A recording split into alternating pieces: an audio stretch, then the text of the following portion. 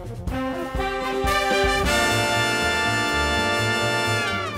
everyone, I'm Dan, the founder of JazzComposersPresent.com, an online space where composers, musicians, and listeners come together to celebrate the music we love. We've just completed our first month of live events and we're thrilled with how they turned out. We featured Jim McNeely, Miho Hazama, Scott Ninmer, Florian Hoefner, and Chelsea McBride. The artists gave wonderful presentations and the live Q&As with the community were engaging and thought-provoking. Our August events are already off to a great start, and we can't wait to see what our guests have in store for the remainder of the month. All our live streams stay in the past event archive for 60 days. Become a Premier Tier member today to access the archive and participate in our upcoming live streamed events. This highlights video will provide a taste of what our full-length events have to offer. Thank you for supporting JazzComposersPresent.com. So what we're going to do now in the next few minutes is look at some sketches that I used in composing 3 of the movements of the Barefoot Dances suite. And these sketches are going to mostly deal with the small issues, the nuts and bolts, the pitch issues, rhythmic issues. But there's a few that we're going to look at in the beginning that talk more about the large scale issues. Down on the bottom, it's cascades, and this is something I got into really quite heavily, where you build these pyramid kind of structures.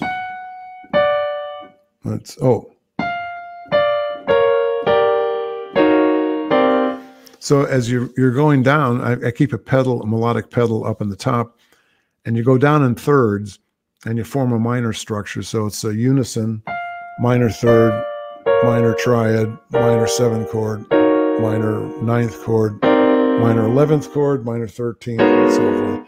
And I started playing around with all these ideas. And this is a harmonic motive that appears a lot in the piece. In the clip that we just heard on Bob's Here, it appears, that's the first time it appears, and it appears a lot. It's kind of one thing I was influenced here by is Paul Klee, the Swiss artist, who would use little motives in a lot of his different paintings. There were little visual motives that appeared over the place in different paintings of his. So I thought I'd have these little ideas, these whether they're harmonic or melodic or rhythmic motives, that would appear at different places in the different movements. And then down there, number 3 seed, and the next one starts with trombone and drums, boom, ch, boom, ch. Da, da, da, da, da, da, da. So this is my first idea for this trombone and drum beginning. It's also reinforced by the bass and the piano just playing the roots in the very beginning. And then down at the very bottom, another C. This is the melody, the main melody of the piece. So, and then flip to the next page, and that continues there. So that's my first sketch for the trombone melody. And then, hey, more cascades. That's I might have used them in Barefoot Dances. I might have used them in another movement. So, but the idea is most of this is the linear thing happening in kind of a stream of consciousness. On one of the early PDFs, I said one of my influences was James Joyce. Well, the stream of consciousness kind of thing where Stephen Dedalus in Ulysses is walking along the beach and just he's thinking about things in his head, and he says, oh, look at the shells on the shore, and then, oh, this is happening, and this thing smells, and just whatever enters your mind, he puts in the inner dialogue. And so that's the kind of thing here, that this line is, there's no real theme, there's no real melody, it's just moving and moving and moving through different kind of the zones. And then Dan, yeah, flip to the next one. We finally get down to 1, 2, 3. It's the 4th system. We start to see some da da da da da da. Those are the cascades coming in. So, so we had them in movement 1. Now we got. Now they're in movement 3, and they're going to appear several other times in the piece. So this is my first version of this thing. So now what we might do is go with the computer sketch and see how it all started to play out. So we start with, there's the trombone melody, and the rhythm section hits. Now this is a 7-staff template that I use all the time when I'm sketching things out. And sometimes, you can see there are 2 grand staves there. Sometimes those are actual saxophones and brass. More often than not, though, they're just places to put lines. And so I've got 7 staves. The one line, the one staff that's fixed is the bass. And it sounds kind of funny, but in a way, I write the bass part first. By the time I finish the sketch and I'm ready to go to the score, the whole bass part is absolutely complete. And so that's part of the process of the sketching. The bass part gets written. And also, so if we flip ahead, we've got the trombone melody, and then all of a sudden in the second ending at the bottom of the page, that's where the band comes in with this ba-ba-da-da-da-ba-da-da-da. And we go on and just kind of slowly scroll through here. So here's the sketch pretty much as I had written it on the hand copied thing. Now here in the 4th bar here, bump bump bump bump bump bump bump bump bump bump bump bump bump. That's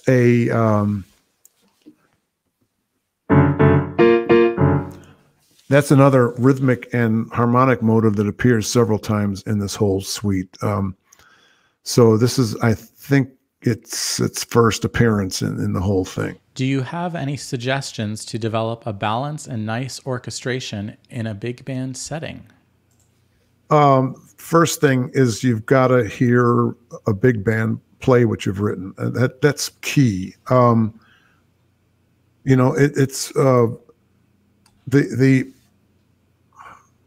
We rely so much on computers, and computers are great to me, for things like counterpoint and so forth, but really for balance and orchestration, you've really got to hear your music played live, hopefully by a pretty good band. If it's a not so great student band who's playing out of tune and not playing the parts very well, it's hard to get an idea from that. But from a pretty decent band, you can start to get an idea, and you have to ask with complete honesty, is this sounding the way I thought it would? I think, there are, one thing I think about is this kind of a pyramid of density. You've got open brass are the most dense instrument, and then you've got saxophones, and then you have maybe muted brass, and then reed clarinets especially.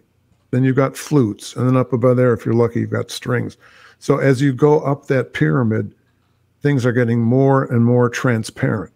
So you start to, to expect to voice a chord and have an open trumpet and a flute balance each other. This is in a vertical voicing.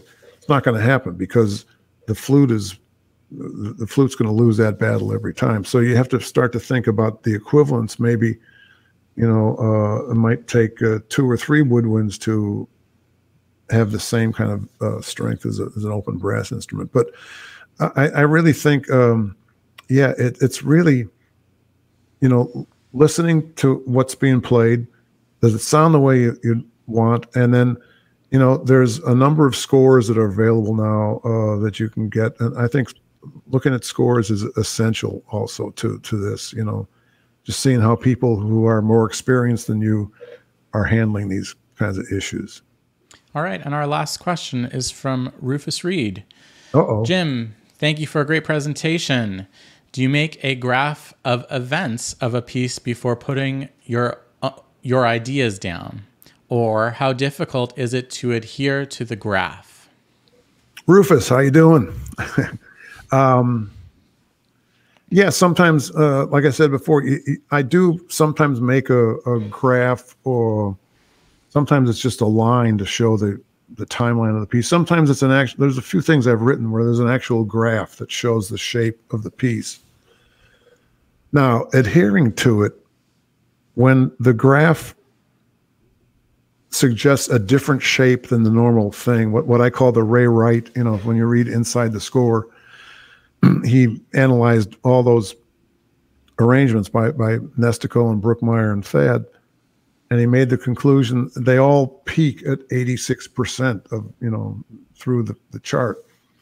And so if I and we have I think we've got a template inside of us where that's a natural kind of way to build a piece, and it builds up and then finally comes down. Takes a little bit of time to come down. It's a very natural human thing. But if I decide in the beginning I'm going to write something that has a different shape than that, I once wrote a piece that within about 10 bars reached the climax and then spent 6 minutes just coming down.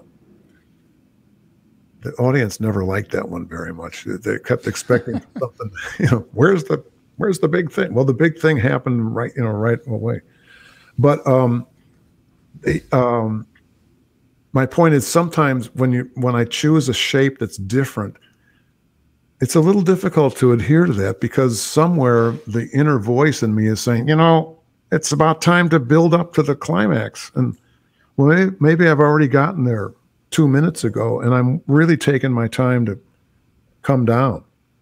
And the old inner voice is scared and wants me to do it the same way I've been doing it every other time, you know. So you have to tell. It's just like when you play, you know, I'm playing a gig and I'm thinking, how could anybody listen to this piano playing? It's awful, you know. And you have to tell that voice, hey, just sit down and shut up over there. You know, you can't get rid of it, but you can tell it to go leave me alone for a while. And that happens when I'm writing.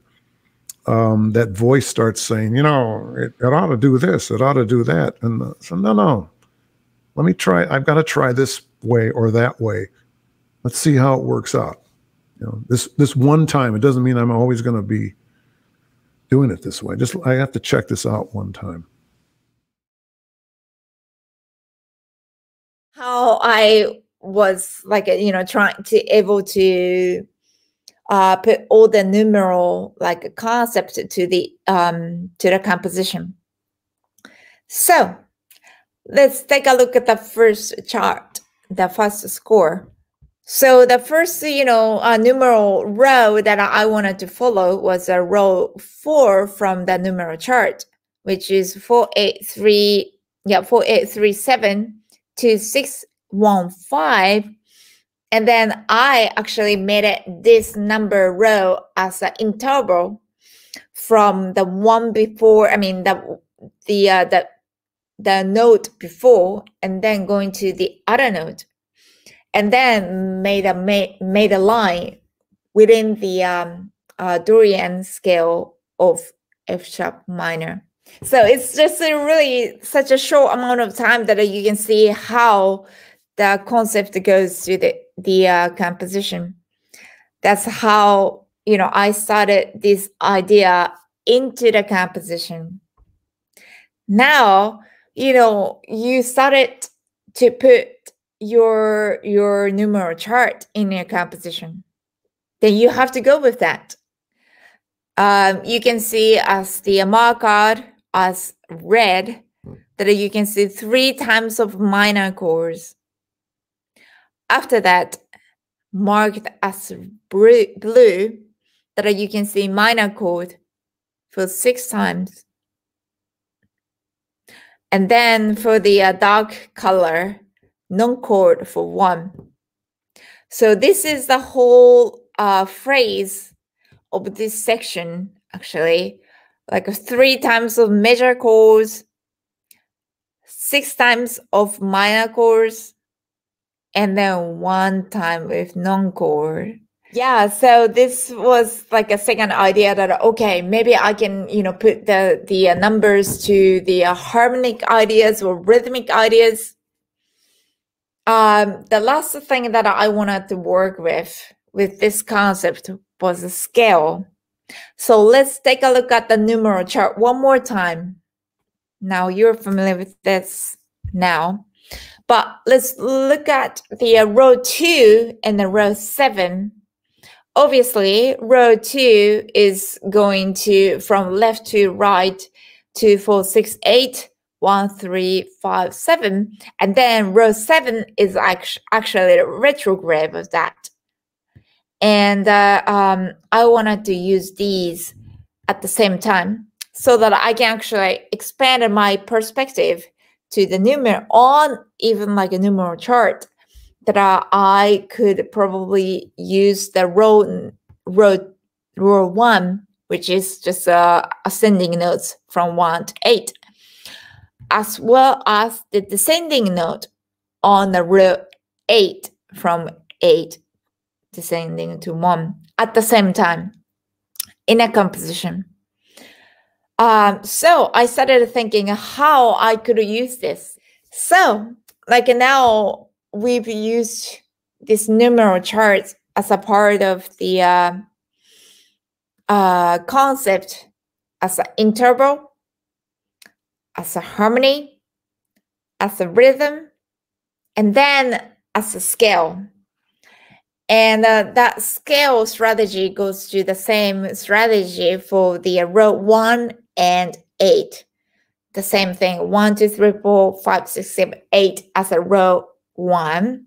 And then 8, 7, 6, 5, 4, 3, 1, 2, the retrograde of row 1 as row 8. That we also wanted to keep using that as a part of interval. So then the last part of this section is going to be using the same scale of F sharp minor. Well, F sharp, maybe that's a Dorian scale without the flat 5, something like that. But that's the scale that they're using it. And then finally, they're going to go to the row 1 and then row 8 together.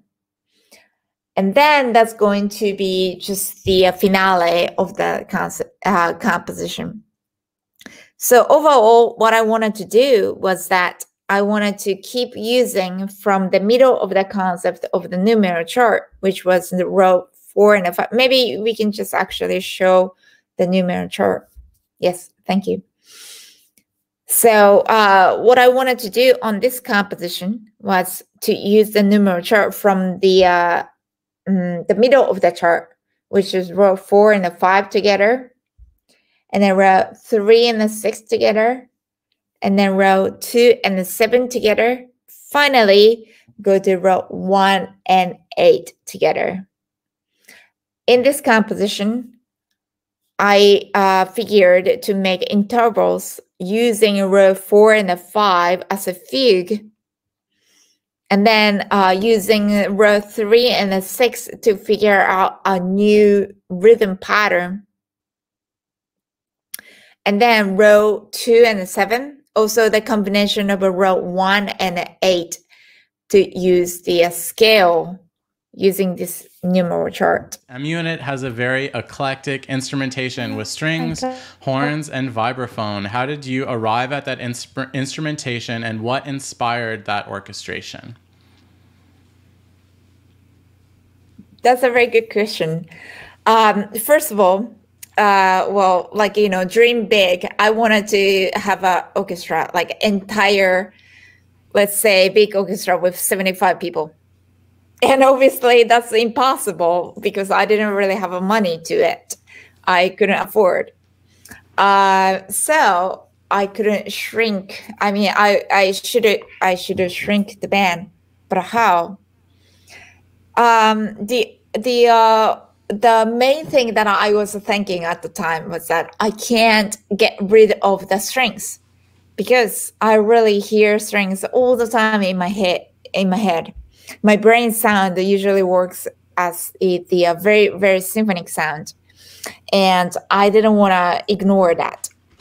So I I ended up just having a string quartet first of all, and then like I tried to have a rhythm section, and then finally tried to have other instrumentation around myself.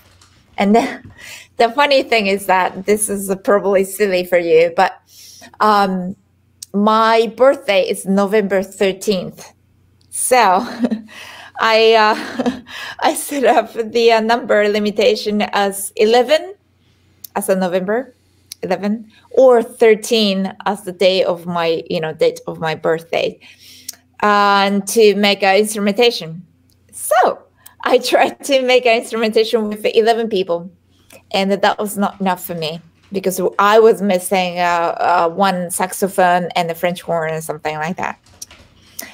Then, I figured out, okay, maybe with 13 people, that's going to work. And then I tried to make a instrumentation of 13 people. And it somehow worked. So that's how I came up with this instrumentation. 3 saxophones, 1 trumpet, 1 French horn, 4 strings. I mean, first violin, second violin, viola, and cello, vibraphone, piano, bass, and the drums. 13 people.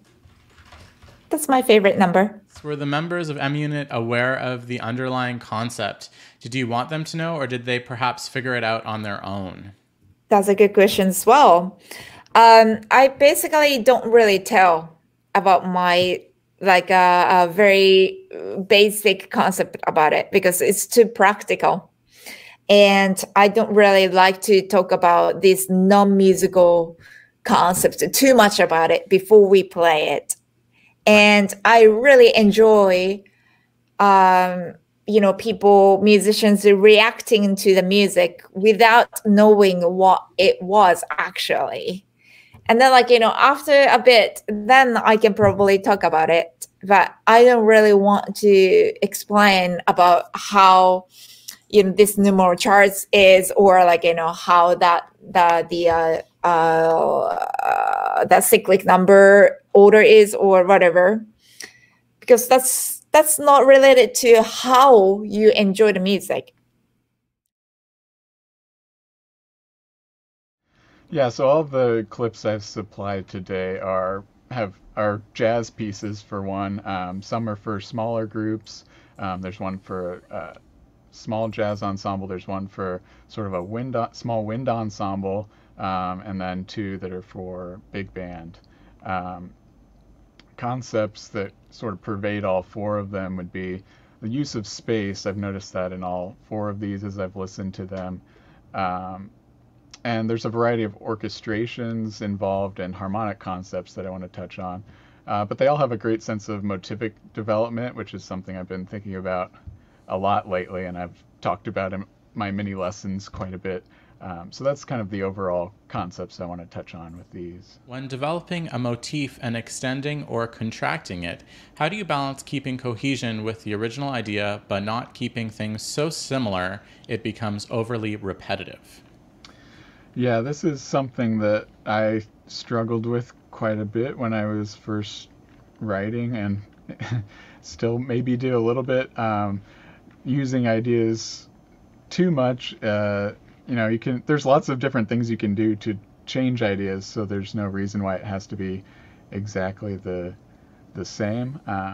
Even just transposing an idea a little bit can bring a fresh take to it. So if we go back to to Aaron's piece that we heard there, when you heard that motor and then the bass line, he had like a 2-bar section there, and then he just moved it up a minor third and repeated it again. So you're able to repeat these things by just doing a simple transposition, and that helps to change just something little like fresh. That. Yeah, and also one of the things, I'm thinking of one of his ideas, the full idea comes in later, but then right before that, it's half the idea sounds, and so he doesn't use the whole thing. So yeah, that would be contracting a motive, I guess. But yeah, there's all sorts of different techniques you can have in terms of developing the motives to where you can progressively get further and further away from the idea without having to repeat it exactly, or apply so many different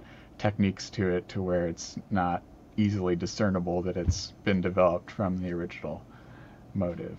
When working with set theory, how do you balance the technical rules with making it musically satisfying?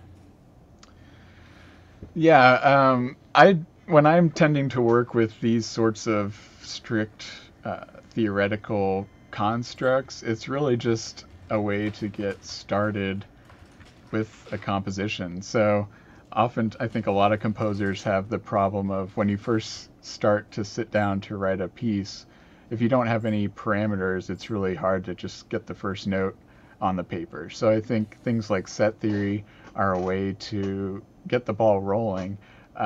You don't have to completely conform to any theory. It's just a theory. So if there's something where, at least in my opinion, if there's something that you think, oh, I could change this note and it would sound so much better, but it violates the rules I've set down, I think it's okay to do that. So yeah, I really just use it as a jumping off point. I might only use it for a part of a piece rather than the whole piece. But ultimately, if I don't like it, I just will scrap it or try to change it into something I like. I really thought about what examples I would want to present today, and what I decided to do is to play a bunch of music from outside the jazz world. So I always find it very refreshing to listen to things that are a little bit further away from what we do, and there's a lot for me to learn there that I can then transfer to what we do within the jazz. Well, of course, there's lots of great jazz examples that I could have played as well, but that's what I wanted to talk about today. Different genre, they have a little bit different approach to certain parameters of music. So today, I'll play a lot of examples from contemporary classical music. Can you expand on writing using those two-part chords and interpreting them? I'm such a dense harmony addict, and I can't imagine flying without the net of a chord symbol. That's a great question, Chelsea. And that's exactly what I was talking about, what I learned from listening to these classical composers, because same here as a pianist, you always want your chord symbol, and then you can come up with a 5 or 6 part chord. And if you work with 5, 6 parts, you can almost connect any chord with voice leading, because you can always go somewhere close. Like you can almost make anything work. Reducing to this really sparse 2-part structure really requires you to think about voice leading and really get rid of that safety net, and it pushes you to write different stuff, to go in different directions. And interpreting them, yeah, that's a difficult part. Sometimes I try it out a lot. I play them and I blow over them. I try out different scales and then try to find what's closest to the sound I hear. Right? Often when I compose, my challenge is to find on the instrument what I'm hearing in my head. I often have a sound in my head, and I'm not always able to immediately find what it is. That's a lot of the process of composing for me, to kind of find what it is. And especially with these 2-part chords, there's a lot of experimenting, playing, trying out different scales, doing little test improvisations, and then kind of settle on a chord. And sometimes, sometimes it's better to just give the musician the 2-part chords, as I did in First Spring. There's in Winter and June, there's no chord symbols in that part, and then everyone can make their own interpretations. When composing, do you find yourself beginning with a melodic or harmonic idea, or does it begin with improvising at the piano? All of the above, I would say. I try to start pieces in different ways, not always the same way.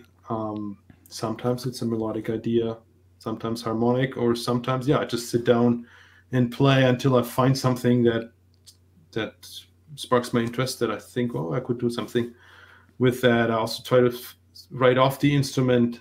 Sometimes rhythmic ideas can be great starting points as well, or textural ideas. So generally, I would recommend to have a range of different ways of starting a piece, because it gives you different results. We are flashing back to the good old days of 2008. This is a lot. The tracks I picked today are mostly from the year I did sort of an honor band thing in the Lower Mainland. But it's also the beginning of me being serious about big band, thinking about writing for big band, really sort of falling in love with the format. I had played in big bands for a little while before this. I was starting to get out into the scene, but making it into this program, which is the high school jazz intensive at the Vancouver International Jazz Festival. That was super key to my development. It was my introduction to Nicole Mitchell, who is a Chicago-based flutist. Yeah, she's amazing. And just like an incredible player, an incredible musical mind, and such a really just genuine, warm person to be around. So that's awesome. Most of the pieces you're going to hear today are actually pieces that she introduced to me, and I'll talk a little bit more as we go through about some of the connections, just how this all sort of connects together. You mentioned Bomb Shelter Beast opened your eyes to techniques you found exciting. How did you take interesting elements of a piece, and how do they become a part of your writing? When it comes to incorporating techniques from pieces I like, part of the reason they work is context. So one of the things that I'll listen to a piece for is like, why is a semitone crunch at this particular on the and of 3 in bar 18, why does that give me this sort of particular emotion? Is it because it came from a really consonant sounding chord and led to something dissonant? Is it the interval and the fact that they're shorter stabs? One of the things with Bomb Shelter that's really cool actually is just the incorporation of like the air horn, the shredding electric guitar, the like all of these elements that make it feel like sort of chaotic without necessarily being chaotic elements themselves.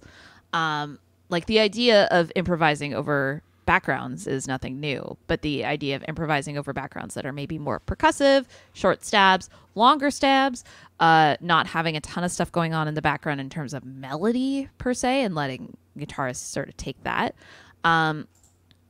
That's one way I'm sort of looking at a piece. When I'm thinking of what the element I'm trying to replicate is, that's also really important. It's like, do I want to find a place to use this semitone cluster because I think semitone clusters are cool? Or am I trying to create an energy of like tension or anxiety? And maybe semitones are a way to realize that. So that could sound a little confusing. I guess what I'm trying to say is what I'm looking for is like the context of the thing that I'm analyzing and why it works. And then I'm trying to see what I'm doing with the piece that I'm working on, or like what I want to take away from that. Is it the general mood? Is it the specific device? Is it something sort of in the middle, like the general movement of harmony, but maybe in a different key, or maybe with a different function? There's definitely stuff I listen to where I'm like, oh, that shift from minor to major is really impactful. How can I work in a similar shift from minor to major? Is it the actual distance between the two notes that matters, the interval of transposition, or is it just the idea of like going a step around the circle of fifths? So yeah, I guess the short answer there is figure out why it works, and then figure out what you want to take from it.